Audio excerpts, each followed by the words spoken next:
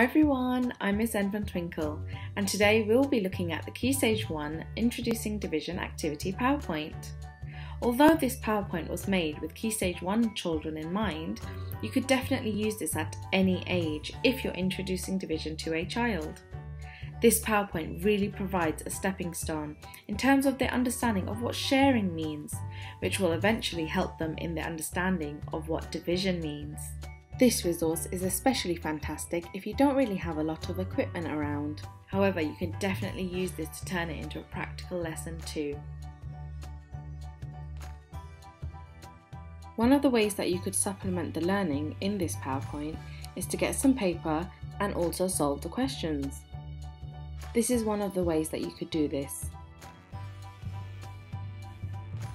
Or why not use some counters to solve the problems? If you don't have any counters, that's okay. Just get some paper, scrunch it up into little balls, and there you have it, your counters. Or if you prefer, you could always print out a few slides from the PowerPoint to practice division.